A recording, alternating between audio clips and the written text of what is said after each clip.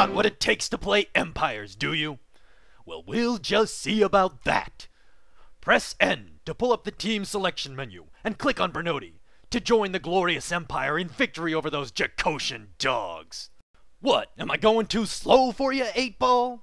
You've got to choose an infantry class before you can move out. Click on that little tab in the upper left corner to select one of the 4 classes in Empires. If you want to change classes again in mid-game, just press the B button. Grab your gear, 8-Ball, by clicking on the weapon icons and choosing which ones you want to use. I want you squared away and ready to fight. One last thing I want you to do, 8-Ball. See that map that popped up? That's the spawn menu.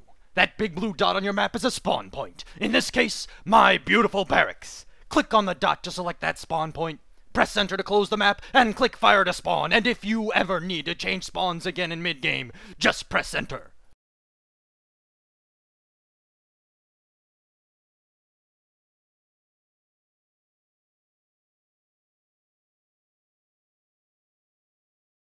Alright, 8-Ball. Looks like you're not such a screw-up after all. So take a look at your HUD. The lower left corner displays your health and stamina. The lower right contains information about your weapon. The person in the command vehicle is listed in the upper left. Your team's resources and your minimap are listed in the upper right. And in the upper center of the screen, the total number of your team's tickets, those are how many lives you have left, and the total number of tanks you have deployed are listed. Are we clear? Yes, that's a lot of information, but I got you covered, Chief. What? What did you say to me, you little puke?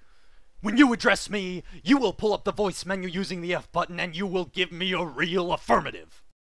Affirmative. That's more like it. Now press M to pull up the full map. Get your bearings and head out. You might just have what it takes after all.